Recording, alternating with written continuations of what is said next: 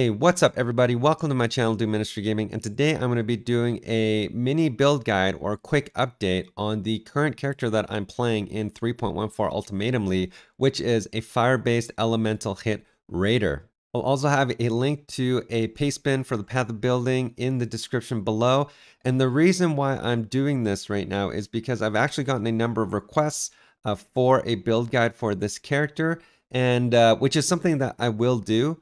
But I'm not doing it imminently because the character still has a long ways to go. This isn't the final product by any means. And I think I'd rather have it more complete in a complete state before I put out a build guide. Because as always, I want to make sure my build guides are very high quality. And I want to make sure that, you know, whatever I put forward, if people are following it or, you know, attempting to create the same character, that they're having a good experience. And so I want to make sure that I have all the details in that build guide. And so I'm not quite there yet, but I will be sometime this week. So I will put something out. So you can check that out when that happens. But for now, lots of people have asked, at least even for the paste bin. So what I'm going to do is just do a quick update, walk everyone through sort of mini build guide, like I say, very quickly, and so that you can use the paste bin if you'd like to make a similar character.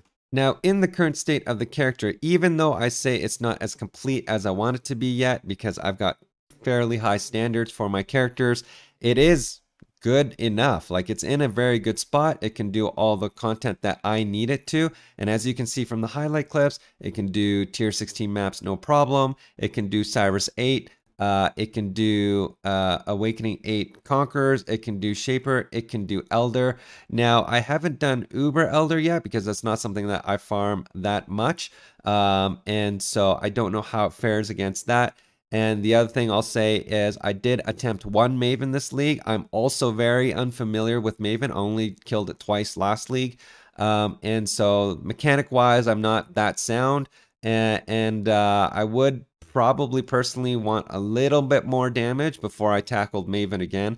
And so, you know, in its current state, like I say, there's still a lot of ways it can be improved.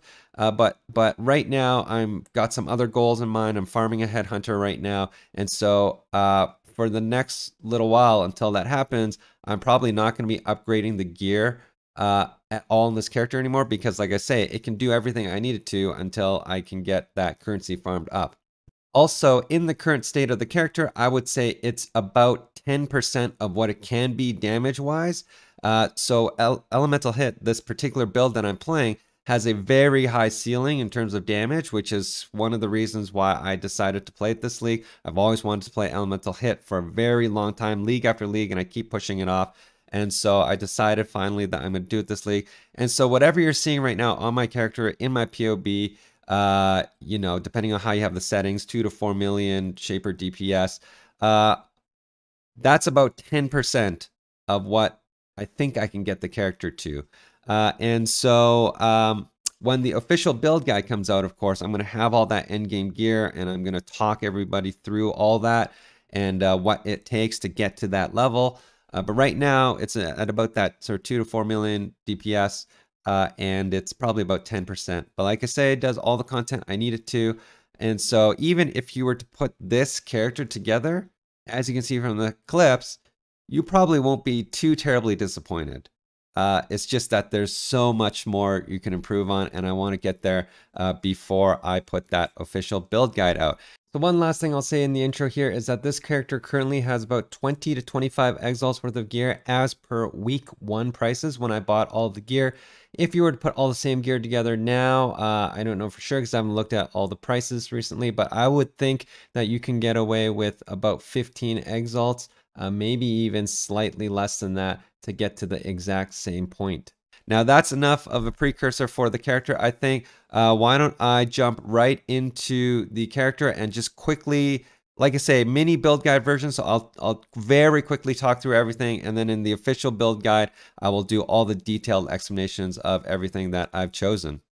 All right, so I'll follow the format of my usual build guides, but I'll do everything just like at lightning speed versus the detailed discussions that I normally have. But basically, this character is an elemental hit character. It's a fire-based elemental hit. So for those who aren't familiar, elemental hit does 3 types of elemental damage and rotates between the 3, fire, cold, and lightning, and then has some other mods associated with the gem. And this is a fire-based, which means I convert all the cold and the lightning to fire. And the reason for that is because there are some threshold jewels for this skill called combat focus, which allows you to force basically a certain element. Okay, each one of these, there's 3 different types of combat focus jewels, and each one of these will basically says cannot choose a certain element, right? So if I use cannot choose cold and cannot choose lightning, which are the 2 that I'm using, then every time I shoot elemental hit, it will always be fire. So that's what we're doing here. And then we're doing a bunch of damage conversion to fire through Avatar of Fire. The way that works is the elemental hit, even though you can't choose cold or lightning in this particular build, like every shot is fire, any cold to fire or lightning to fire damage conversion will take that portion of the skill gem's damage and convert it to fire every time you shoot that fire arrow. And so damage conversion is a very, very big part of elemental hit. No matter what element you're playing, it can be a significant damage boost. And with Avatar of Fire gives 50% of cold and lightning converted to fire. So basically 50% of the cold damage and the lightning damage on elemental hit are converted to fire, even though every time you fire, it is only the fire element and not the cold or the lightning element. So that's how this fire-based elemental hit works. Now, you have a single target skill and a map clearing skill. They're a little bit different setup, 2 different 6 links. And so for the single target, you're running elemental hit with combustion for more fire damage, inspiration for the inspiration charges and more elemental damage with attacks, which is just a big more multiplier, elemental focus, and barrage for the single target. Now for the mapping, it's pretty much same setup with clear skills. So elemental hit, combustion, inspiration, elemental damage with attacks, the 4 sort of key ones, and then running chain and GMP for the clearing ability. Now onto the auras. You're running them with Enlighten, of course, or however you need to manage your mana.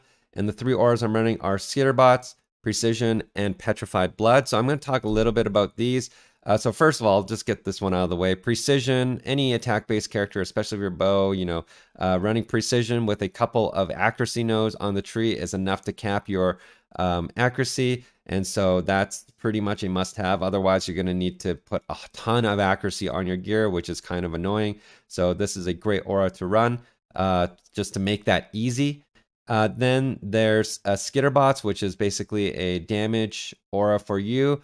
Because you're Avatar Fire and only fire-based, there's no way for you to shock or chill enemies. And so Summon Skitterbots does both of those. So Shock gives you that additional more damage multiplier as well. Chill, which gives you that defensive element. But not only that, for each elemental ailment that you have on an enemy, you're doing 10% more damage per elemental ailment. That's a part of the elemental hit skill, which is the last line there. And so having shock and chill, if you otherwise wouldn't have it, is giving you also 20% more damage for your elemental hit. So Skitterbots is absolutely incredibly strong in this build because, like I say, for Avatar Fire, there's not really another easy way to get shock or chill. And so Summon Skitterbots very, very strong there. Now, Petrified Blood. Now, I've made a separate entire video talking about this. So if you haven't seen that video yet, make sure you check it out in the description below. I'll have a link because this skill gem has proven to be very good for my character. This is a dodge-based character. While dodge is great when you're not getting hit, when you do get hit, it really sucks, especially the way that I've got my character right now.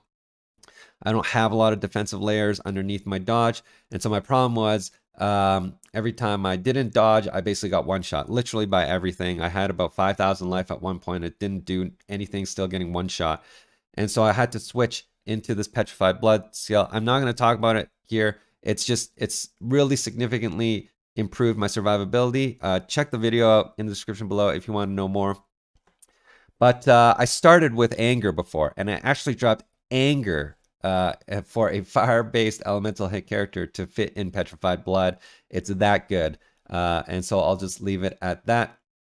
But otherwise, if you're not running this, you would run Anger, and you'd have to get a little bit more mana reservation reduction through either an Enlightened 4 or the Charisma cluster on the passive tree, which is right here. All right, and then on to the sort of single target debuff setup. I am running the typical Arcanist brand with Sniper's Mark, with Wave of Conviction, and Combustion. And then for the utility setup, I'm running a Second Wind with Dash. I'll put that up here. Dash with Second Wind. As usual, Portal, because I hate Portal Scrolls. Blood Rage, which I actually no longer use, but before I was using it for Frenzy Charges. And then Valgrace, which is very, very important for your survivability as well. Now, like I say, this is not the complete character yet, so eventually I think I will swap some of this out for another defensive layer, maybe some kind of cast when damage taken and Immortal Call setup, or something like that. So stay tuned, maybe some Steel Skin, I don't know. We'll see. But I will probably make some adjustments there. But because you're running 2 6-links, you are pretty socket limited in terms of what you can fit into the build. And you have to have your auras, and you pretty much have to have Arcanist brand. So it really comes down to that last 4-link that you can play around with. Now, onto the gear. For the bow, I'm running a +3 bow gem, so +1, +2 bow. And this is where I put my single target. This is the exact same bow that I was using for my Toxic Rain League starter before I switched to the Elemental Hit. This is a very similar bow in terms of requirements. The only difference is Toxic Rain does not need crit chance and Elemental Hit does. And so when I bought it for my Toxic Rain character, I was very conscious about also having T1 crit on the bow because I knew I was going to make the switch. But anyway, pretty simple +3 bow skill. What you want is attack speed, high crit, and then the ability to craft elemental penetration, and then with as many plus gems as you can. The ultimate endgame bow, it's not going to look like this, but the current version of this bow is this. So the ultimate endgame bow is going to have it's going to look a lot different than this. So just know that for when the final build guide comes out. And also these are fairly easily crafted with fossil crafting. So I have a video on that in my channel for a League Star Toxic Rain bow crafting method if you wanted to craft this yourself, but buying it is also not that expensive. Then let's start with the gloves. So these gloves are the Embalmer gloves. We've got some life, some chaos resist is really what you're using them for. And then the implicit, the dual corrupted, I got the LE weakness on hit and critical strike chance. I think I bought these for like 40 chaos in the first week of the league. And the reason why Embalmer, just very quickly, is like, say, life chaos res is great, but the reason is early on in the league, getting curse enemies with elemental weakness on hit, it's very easy to get it on the Embalmer gloves. These are very commonly corrupted for that reason, and they're very cheap relative to everything else. Any other way you can get elemental weakness on hit anyway. And so these came with 0.77% crit chance as well, which is crazy. And like I say, they were only like 40C, so it's super cheap to get something like this. And I've been using it since. There are better gloves. Eventually, the end game is going to be like Culling Strike and what have you. But for League Star or Intermediate, I mean, this is such a great option. And before I move on here too, I'm actually running 3 curses on this build, which is a lot of the power in the current state. Okay, so LE weakness comes from the glove, and so we might as well hop onto this ring. This is simply just a flammability on hit ring. So the second curse is flammability, and the third curse is this Sniper's Mark from the Arcanist brand. And so I'm running triple curse here. So I do need additional curses as well, which is a good segue to the chest piece. Chest piece is basically life and additional curse. This is where my second curse comes from.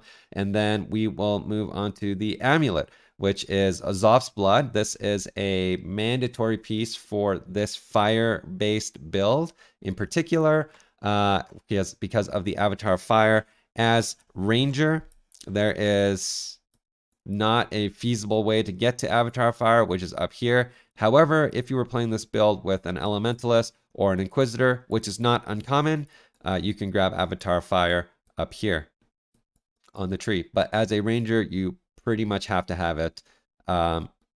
and it's huge damage because of that 50% cold and lightning conversion, and then the ash that gives 20% or more damage, and then the 10% damage penetration as well for fire. So fantastic amulet, a must have. But anyway, the third curse comes from allocating Whispers of Doom here. If you don't want to run Tri-Curse because it is a little hard to get 3 additional curses, you don't have to. There's some very other good anointment options as well for the amulet, like I think Lava Lash, Lava Lash down here is also very good. 8% damage penetration and 30% fire damage with attack skills. So you can choose to run that if you don't want to run Tri-Curse. Now onto the helmet, just life, resist, and elemental hit, attack speed, enchant. That one's pretty important. It is a pretty big damage boost. Basically anything with attack speed is a good damage boost. Anything with penetration, exposure, and then the Tri-Curses is sort of the core of the damage for this build, and elemental damage conversion. The other ring is just life and resist to help my life and resist. Belt, life and resist.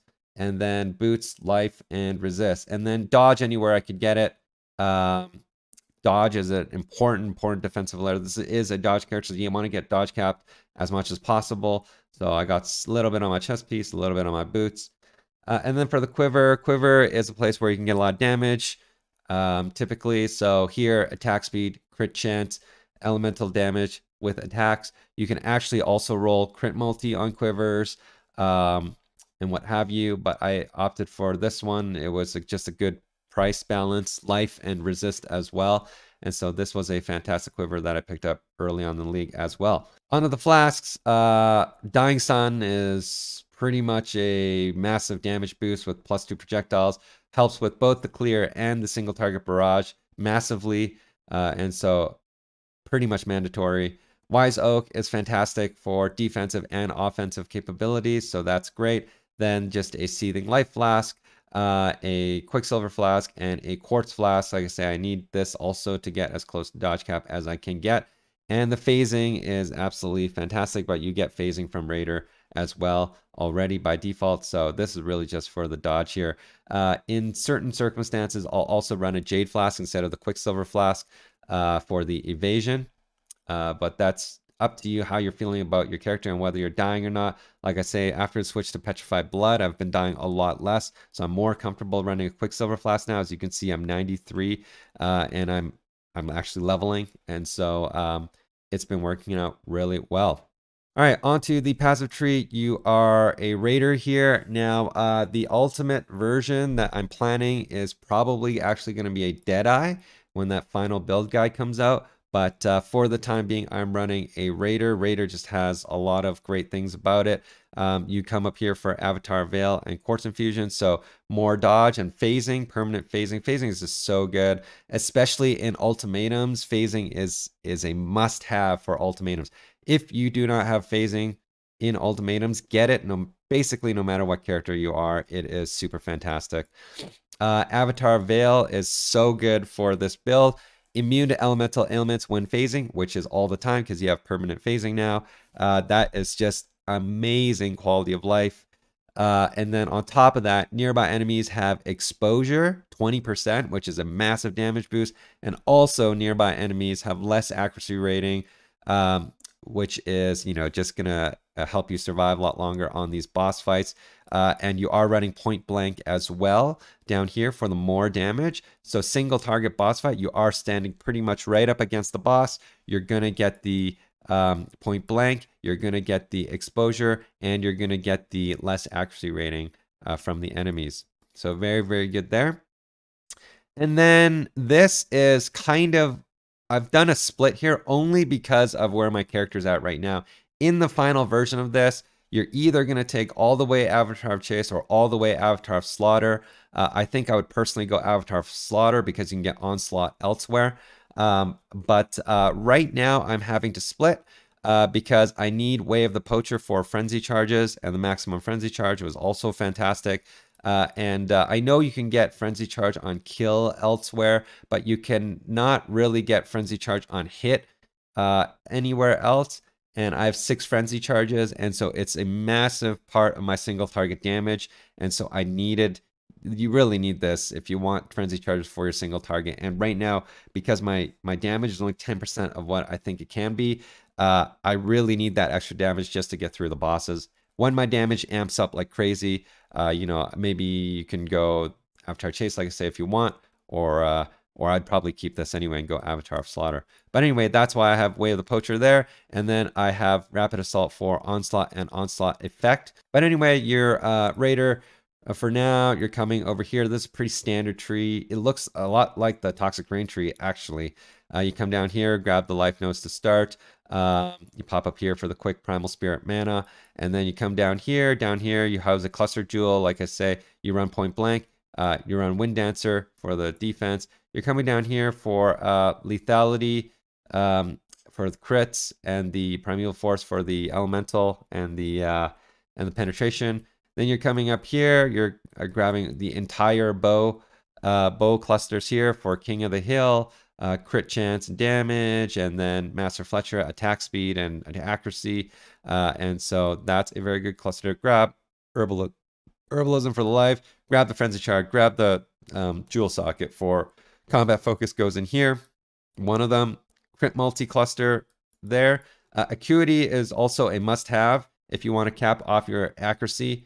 This is basically the accuracy node on top. You get that, basically you get this along with precision and the other accuracy nodes from the bow. You're hit capped, and then acro phase acro for the dodges. Right here, I'm running Lionized Fall. You can run another Cluster Jewel setup here. You're getting pretty tight on points, but I'm running Lionized Fall, which allows me to get the Claw Arm, the Claw Clusters here, which is a lot of Leech, Life and Mana Leech, as well as Crit and Crit Multi. Sorry, Soul Rake is the Leech, and then Crit and Crit Multi. So this is a fantastic arm to get. In the final version, I may run a Cluster Jewel setup here, which could be equivalent in power, but for now, just for cost and ease, I'm running the Claw Soul Raker arm there. Then just to finish this all, I guess up here, another Frenzy Charge, Life, Blood Drinker, and then the last Jewel Socket here. And then over here, you're coming, grabbing this Jewel Socket. I'm running a Watcher's Eye in here. Attack speed affected by Precision. Okay, because I'm not running Anger anymore, I don't need an Anger Watcher's Eye. I'm running a Precision Watcher's Eye. Now, there's 3 Precision rolls you can get. You can get attack speed, you can get crit multi, and you can get just straight up damage with precision. All 3 of these translate to about the same damage output, okay? They're all the same. So if there's a difference in price, which there was when I bought this, the crit multi ones were selling for way more than the attack speed ones. Buy the cheapest one out of the 3, okay? They are all the same power. And then onto the cluster jewels. For the large cluster, I'm running a tri-cluster here. I'm running Disorienting Display. I needed some way to blind. This is only 10%, but it's something. And so with dodge-based characters, you really want blind as well. Then Smoking Remains is another sort of defensive one. 10% chance to create a smoke cloud on kill. And so that is there for that. And then Prismatic Heart is just straight up elemental damage and LE resist. For the medium cluster jewels, I'm running Eye to Eye and Repeater. Repeater is really the key one, which is damage and attack speed. And then Eye to Eye just for some extra damage. And then the other one is also Repeater. And then with Streamlined, which is damage and speed. And then the final jewels, you just get any type of crit multi, crit chance, or attack speed that you can get. As many of those as you get, and life if you can also, but this one in particular, I'm running Corrupted Blood cannot be inflicted on you. I am running a Divine Life Flask of Staunching, but I'm finding I was still dying to Corrupted Blood, especially in Ultimatums, and so I picked up one of these. They're not cheap this league, but this has completely solved my Corrupted Blood dying problem in Ultimatums. And then this one here, cannot be hindered. Also, I was getting hindered, and so I bought one of those. All right, and then Pantheon, as usual with my bow characters, I really like running Soul of Lunaris and Soul of Rislatha. This is primarily for like Cyrus fights and longer boss fights where I need my flasks to come back up. But Soul of Lunaris is really the defensive one that I really like to run myself. And then for the bandits, you are taking the 2 bandit points.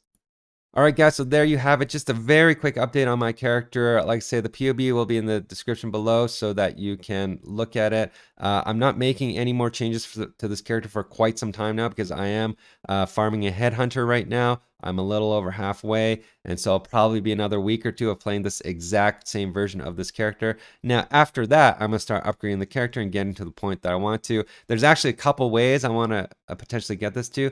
Something more standard, which is sticking with the fire elemental hit version and scaling that all the way. Like I say, currently I'm only about 10% of the power, expected power that I think I can get to. So I can either scale that. That's pretty standard though. There's a lot of build guides out there for that already. But the other one is I'm thinking about some other ways to play this character.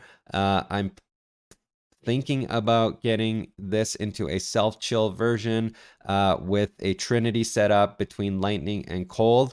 And so if I get that, if I decide to go that way, that will be very exciting. It'll be new. It'll be very cool. And I think it will work quite well also. So it's to be determined. I might even do both. And if I do, maybe I'll put out 2 build guides or something. But, you know, for the final build guides, look for those to come out maybe in a couple weeks even. I'm sorry. I can say I have to get this headhunter done up.